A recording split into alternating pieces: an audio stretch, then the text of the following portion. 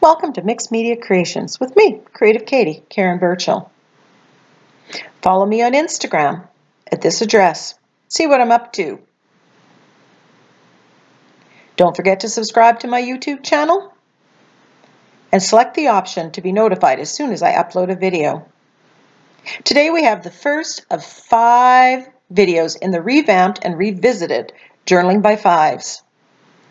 In this one, you're going to see me finish the first 4 pages.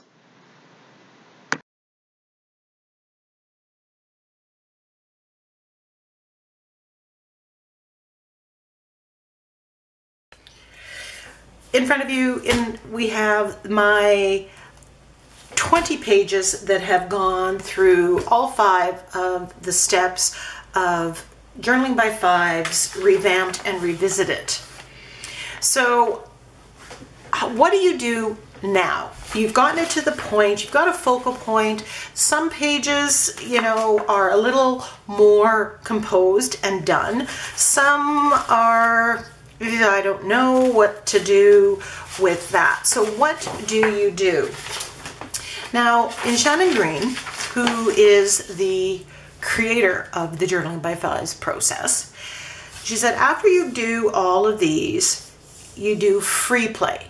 Now, free play, you do finishing, and you basically can repeat any and all of these until you know what is going to happen with that page.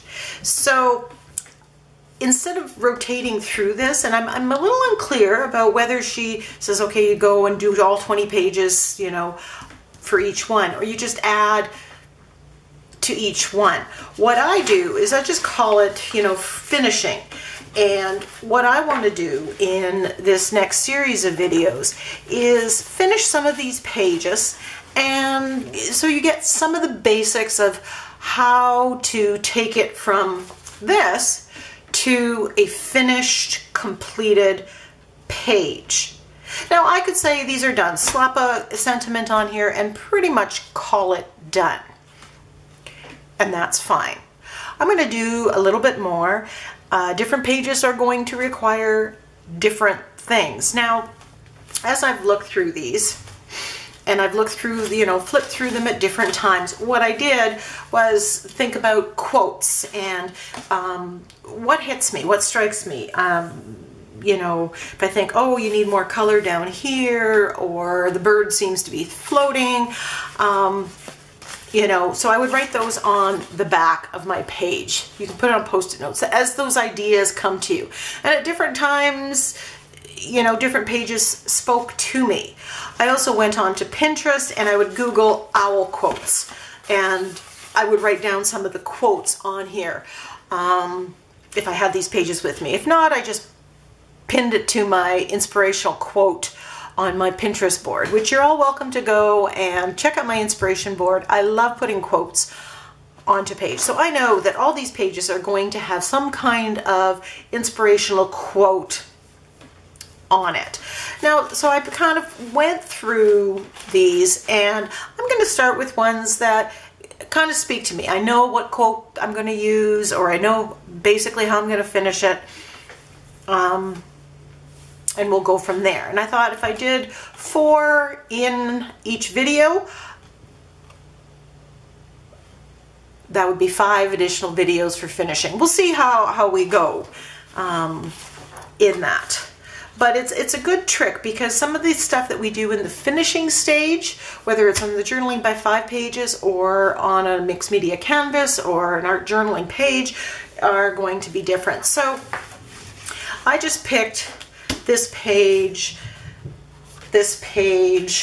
I'm not sure.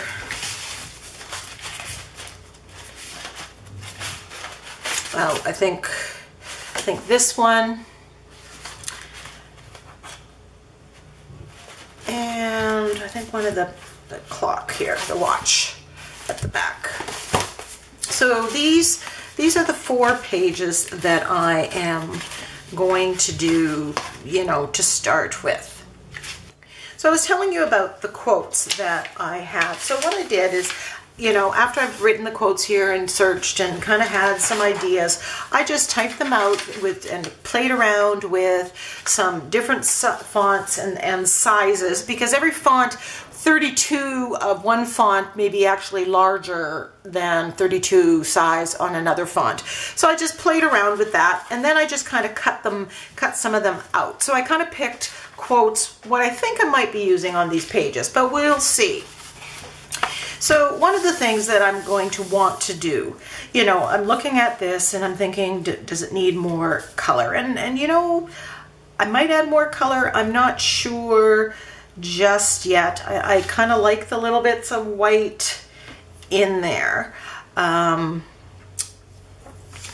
one of the things that I like to do is just kind of edge around the outside of the page. Especially if I know, now if it's, you know, this page, I know black is going to go well, and I know that black is going to be in all of these, so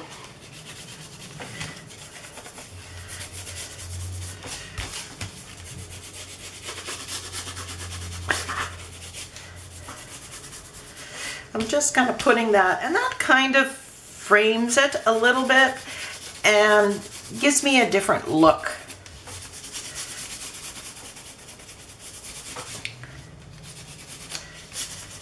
I may come back and do more. This is a soft, it's Artist Loft brand, but I'll put a link to this in the video. I just love using this. It's so quick and easy. And as you can see, I'm just kind of building up.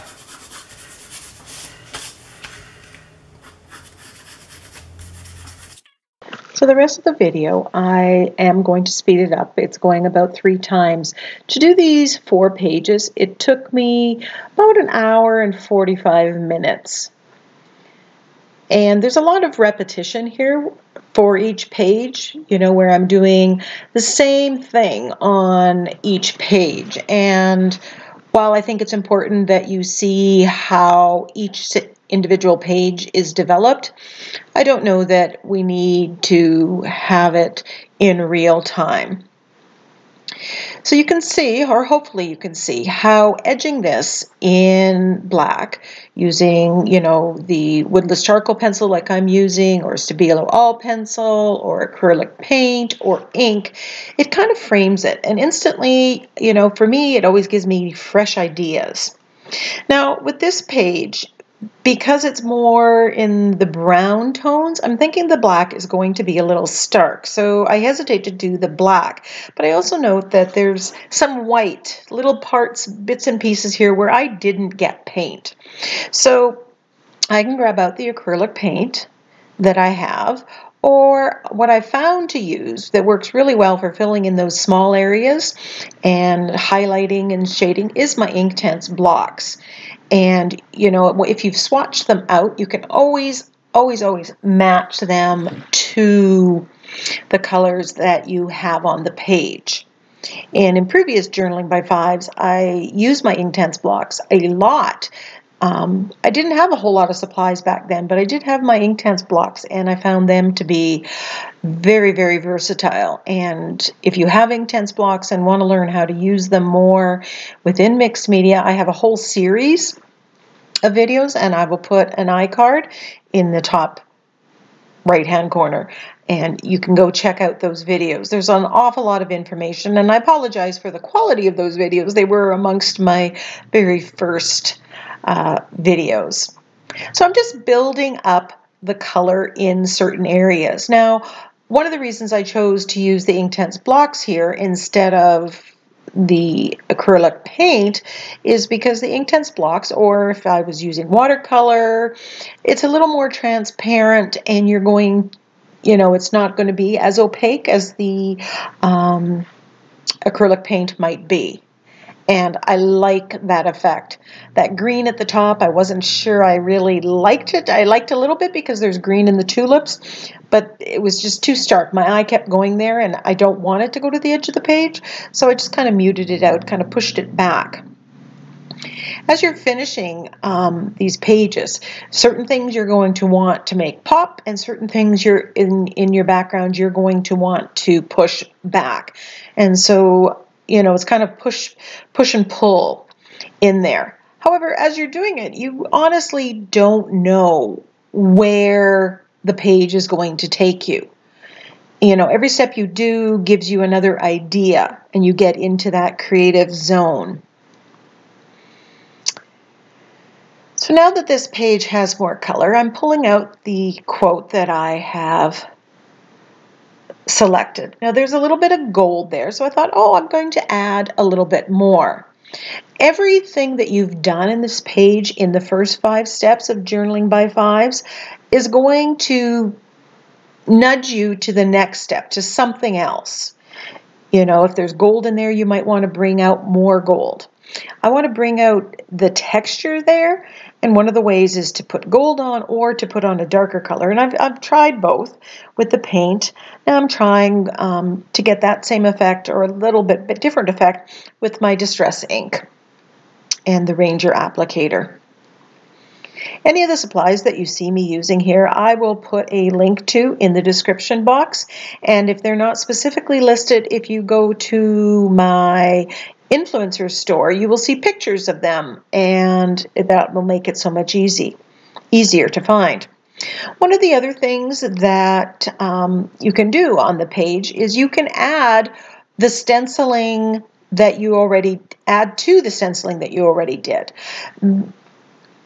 And here I grabbed out the same stencil, and I'm applying more of the texture paste through the stencil. I want more of that swirl action. I really like it, and so I'm adding to it. So, you know, if you haven't started the process, remember that if at the end you get to the end, you want more of it, you can always go back and add it.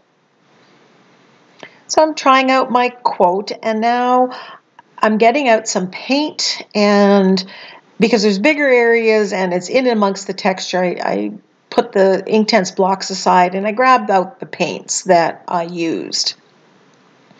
And I'm just coloring in that texture paste, as much as possible matching to the patterns and the feeling that was developed in previous steps.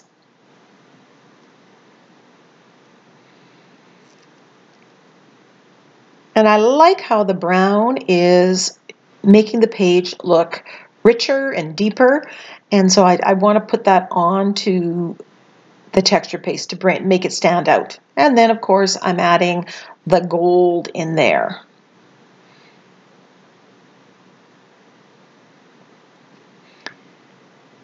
It seems that these parts down below are a little flat, so instead of putting texture paste there, I am just stenciling on with the stencil. And that's one of the things that I like doing on my pages, using the same stencil and using it differently. So one has parts of it have texture paste and parts of it don't.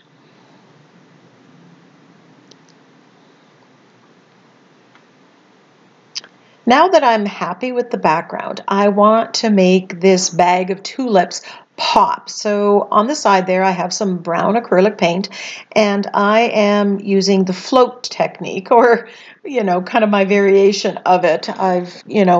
It's definitely not textbook. And I'll put a link to my Mixed Media Technique tag video where I teach how to do this. I'm using I think it's violet oxide here. It's kind of an orangey, browny kind of color. And I'm finding that the brown and that color work together. It's a perfect color combination. You don't always have to shade with black. You can shade with a color, you know, a darker color that matches what your background is.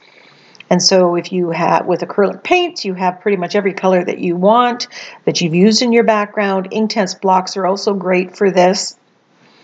And for the longest time, that's what I used, because they are mostly permanent when they're dry. And I won't have to worry about them getting reactivated. You can also get Stabilo All pencils. They come in brown and green and blue as well. So use what you have and use what works best for you.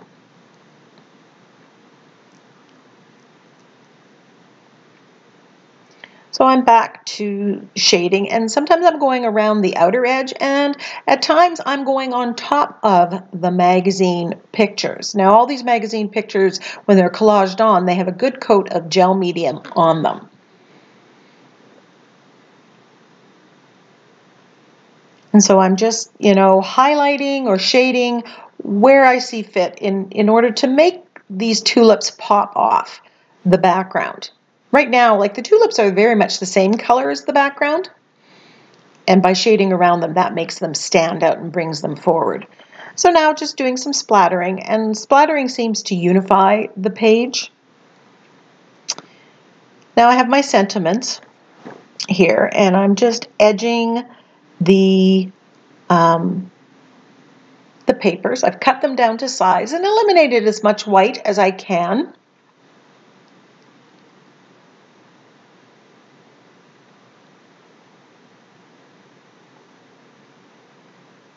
And as you can see with the fonts, I've played with 2 different fonts and mixed and matched them to get, the kind of effect that you often get when you buy a stamp.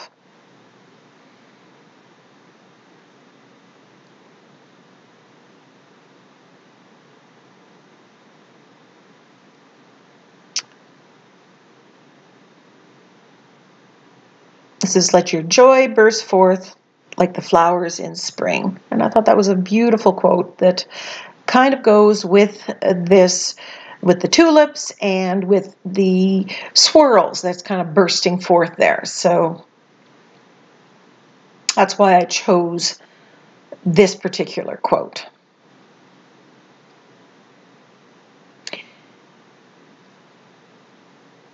Because it's covered in gel medium, if I put something on there and I don't like it, I can very easily take it off with a wet baby wipe.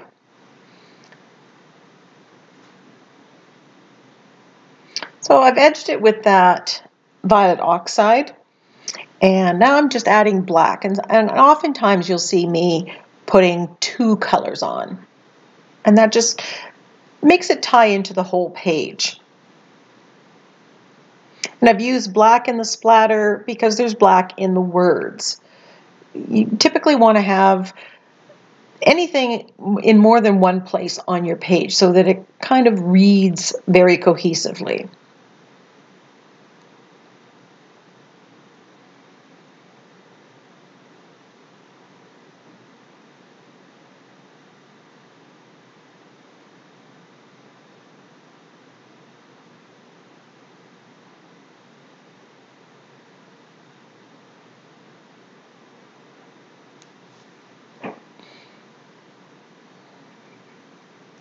And there's always that drying time. My hope is that you grab your pages and you put on my videos and you watch as I finish these pages as you finish the pages.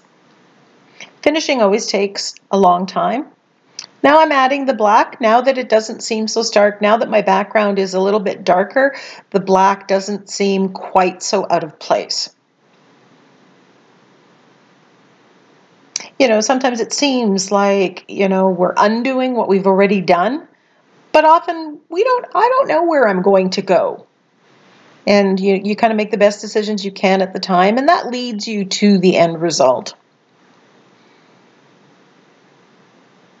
I get out my fine liner bottles, which I absolutely love. This has black acrylic paint in it that I've thinned down to the right consistency, and that's just trial and error, no magic measurement. And I'm just kind of sketchily going around this to make it stand out a little bit. And it kind of melds those cut pieces of paper with the background a little bit more, makes it fit in.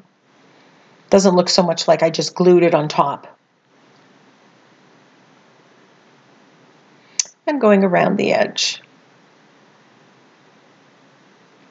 Just a bit of a close-up here of the wonderful texture and the colors, and hopefully you can see the benefits of the finishing that I did on this page. Moving on to the next page, I have this quote, "Every moment matters." And the quote goes really well with the clock. In retrospect, hindsight's always 20/20. I would have made the quote smaller. I would have actually also changed the orientation of this page when I looked back and viewed, some of the options that I had. So here you see me using black acrylic paint and the float technique to make this watch pop. And as I apply one layer and then the next layer and the next layer, drawing in between, hopefully you'll see how it really does stand out from the background a little bit more every time I add another layer of shading.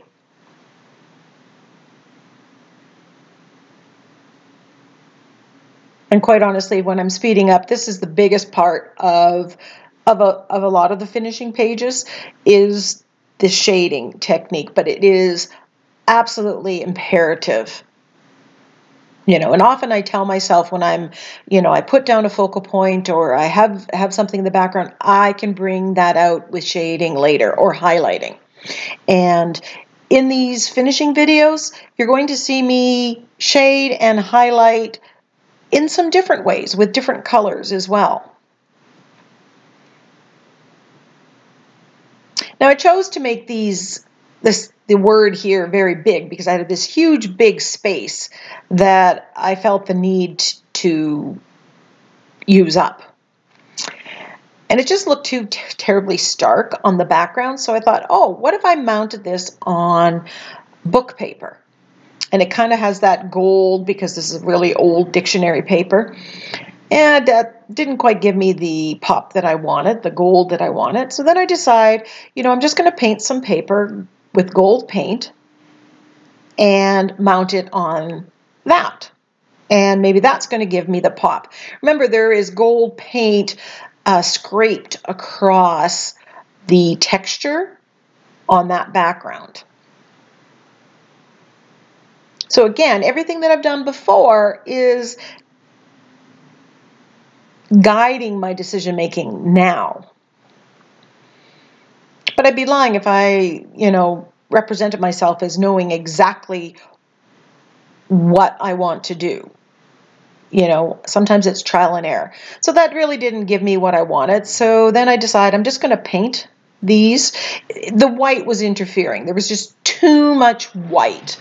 So I painted the sentiment. Now, I made this really difficult for myself because instead of using thicker paper, I used just regular copy paper. And, it would crinkle and it wouldn't... It just made it more difficult than it need be. You can definitely use just copy paper, but copy paper that's a little thicker, I have more success with. And you don't end up fighting it so much. So I have the leftover gold paint, and I already had scraped some of the gold on there, but I want it more. So that's what I'm adding to it. That's bringing out the texture and, you know what? Giving the bling. And I've got to have bling on my page. So I'm just using up leftover paint and putting it on, in this case, a coffee filter. And sometime in the future, you may see me using that coffee filter to create collage papers or a background. Now it's not standing out quite enough, so I'm edging this with black ink.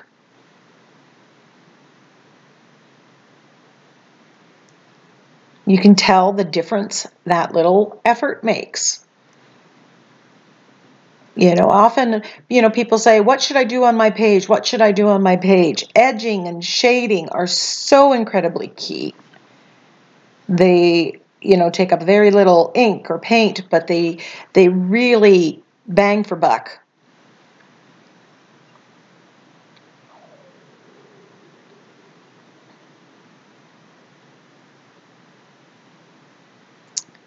So now that I'm happy with how that looks, I've gotten rid of the white and I've,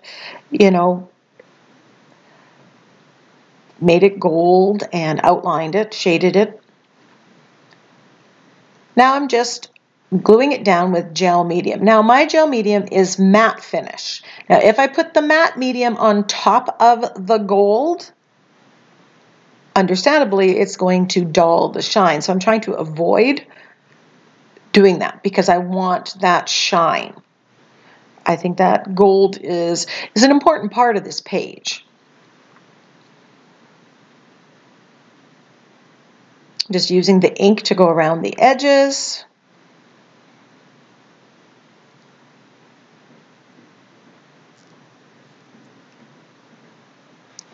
Now, because I painted on top of the letters, they dulled down and I want to bring that black back. So I'm thinning down the acrylic paint. It's just my Liquitex Basics, and using a liner brush or a very small round brush, I'm not sure which here, I'm just painting over the letters.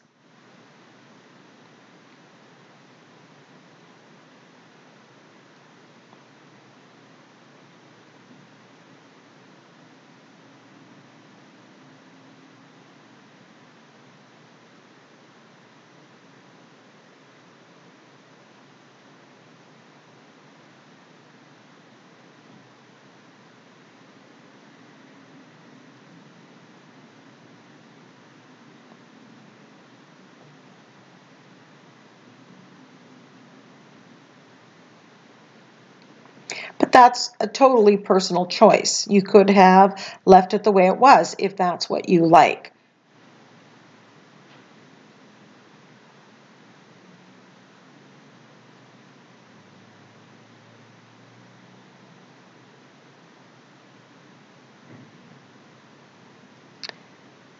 Now I grabbed my woodless charcoal pencil, but I could have used the float technique, and I'm just going to darken around these letters, shade, and make it fit the page again. And hopefully you can see the difference that makes. If that's one thing, you know, as a beginner to learn, the importance of this step.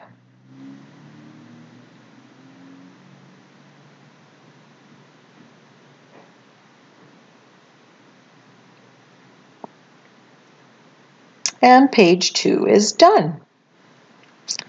Now this owl page at the top, I had used some of this paper. So I decided I'm going to grab out the paper. Now right from the beginning, I think it was just the way the collage, that red collage piece that has stenciling on it, it always reminded me as a heart. So I decided I'm going to cut out some hearts with that same paper that I used and kind of tie it in. It looks out of place. It just needed it in another place. So I cut out hearts, and I had that gold paper that I painted and I never used on that last page. Ended up cutting out a heart out of it and using it on this page. And again, the quote, "All you'll need is love," kind of tied in.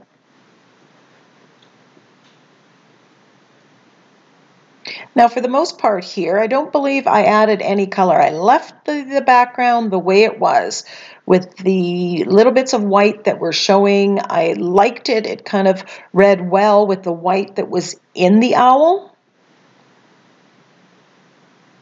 So here I'm taking the Stabilo All pencil and going around the owl.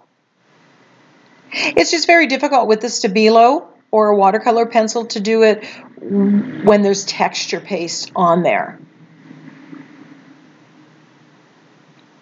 Not impossible. If you have Inktense blocks, you can just, you know, wet it out on the craft mat and then bring it in. And I'm just adding water, and I really want to encourage that black to go into the texture paste and extend. And again, here you can see how going around the owl in the way that I am, it just makes it pop from the background and stand out.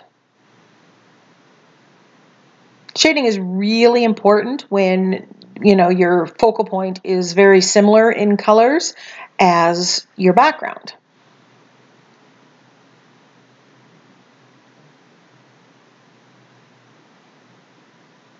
I'm adding a lot of water because I want to get that drippage going through.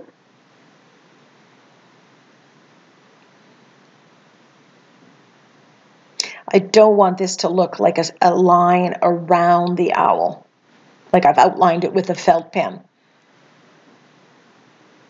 That's not a look that I do very often at all. Nothing wrong with it. It's just, again, that personal choice. So I've edged the hearts with black. And I'm pretty sure I did the same with the sentiment.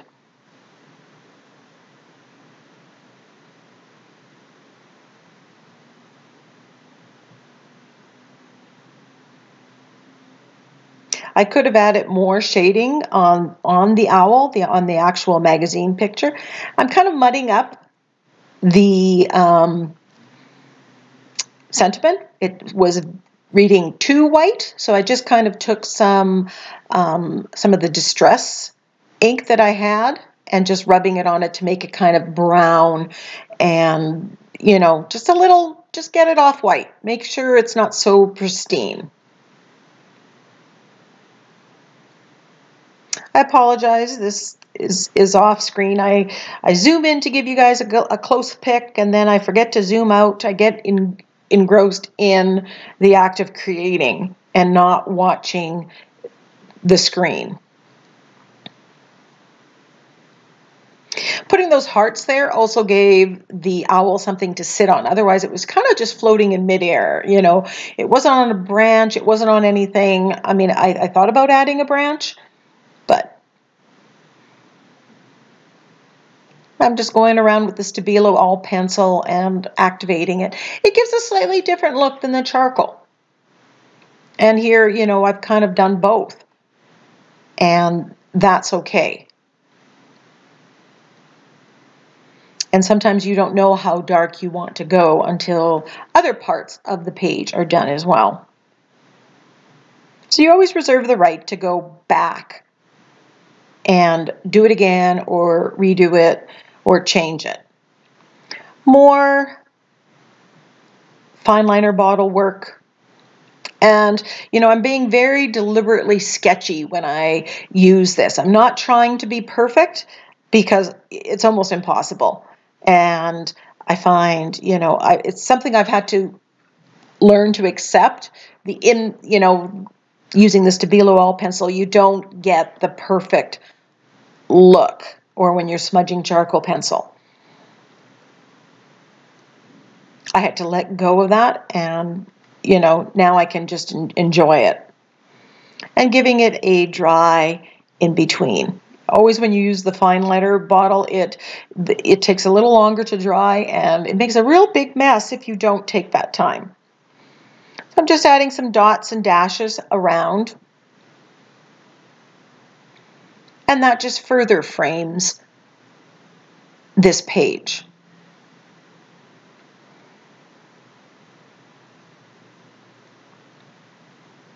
You really can't see it. If I did a close-up of it, you would. It actually looks like little feathers that remind me of that, the feathers on the bird, or the texture, the stenciling that I put through, the texture paste I put through the stencil, sorry.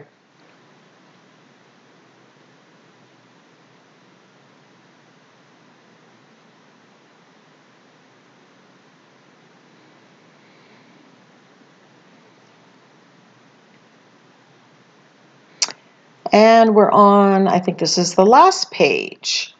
And I printed off this quote with a black background and a white background. I wasn't sure which I wanted to do. And so quite often, that's what I'll do. I'll print it out in both, and then I audition them on the page and sing. And the one that I don't use goes in my stash. And, you know, when I'm doing an ATC or I'm doing a quick page or iCAD at another time, it's there to use. Many of the quotes aren't necessarily specific to one focal point. So I'm getting out my clear gesso, and I'm putting a coat of clear gesso on here. Now the reason for this is I want the texture paste and the magazine picture and everything to take what I'm going to do next in a very similar way. And also it's a little bit of insurance because I'm going to try to do some stenciling over top of this. And I'm not sure I'm going to like what I see. With the coat of gesso on everything, I do have a few minutes to be able to remove the acrylic paint. So I had the idea that these flowers she's blowing, they should start here.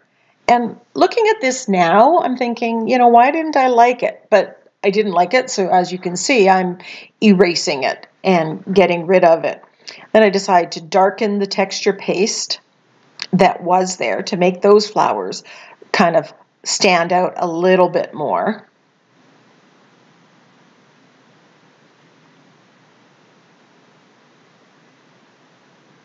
Now, some of these magazine pictures, you know, you can see here, they're wrinkled. They're not perfectly flat and you know, and that's okay.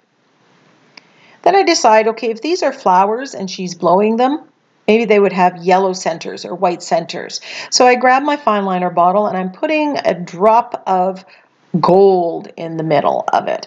Now there was a little bit of gold in the background already that I had, I think, stamped on with some lids in the stamping stage. So that was my tie-in to being able to introduce gold. Now if there wasn't gold on there already, I could have just used white, maybe black. Again, it's a personal choice. Taking time out to dry this so I don't make it get a smudge.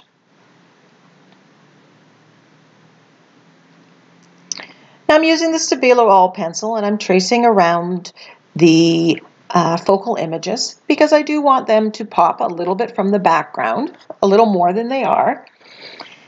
It just looks, here it looks very, very stark. So I'm, you know, adding more water and kind of working it out a little bit. And the only way you're going to get better at shading, whether it's using the Stabilo All pencil, whether it's using the acrylic float technique, charcoal pencil, is by doing it. And so by doing the process of JB5, you've got 20 pages to practice on. Your skill level is going to go way up just simply because you've practiced. You know, one of the frustrations when you're starting out is, you know, things don't look that way or it doesn't work as well or as simply as what we see the YouTube videos showing. But the difference between what they're doing and what we're doing is simply that they've got hours and hours and hours of practice time. You know, you have to, in order to get better in creating, you need to create.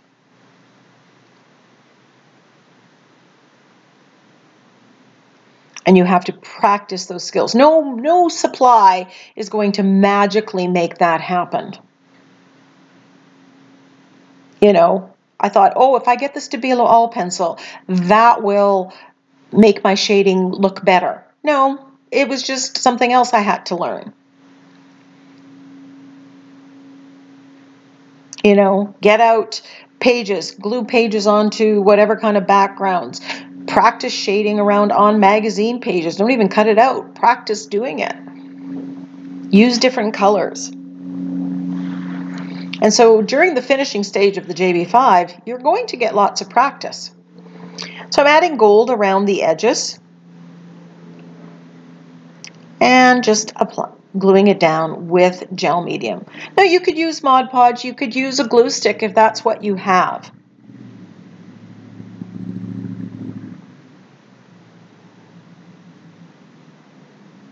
Now be careful. Right now I know that most of what's in my background is permanent. I have not used watercolors or sprays that are going to reactivate. If you do, when you use a gel medium or Mod Podge on top to glue things down, you may inadvertently reactivate what's underneath. And that might not give you the effect you're looking for. So just be aware of what you've used, and you know, you can spray it with a fixative beforehand to seal it and then avoid that problem. So I'm just using my fine liner bottle and outlining the quote. So there's 2 pages.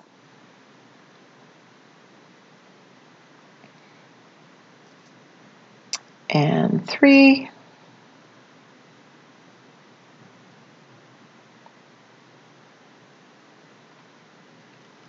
And 4. See you with the next video.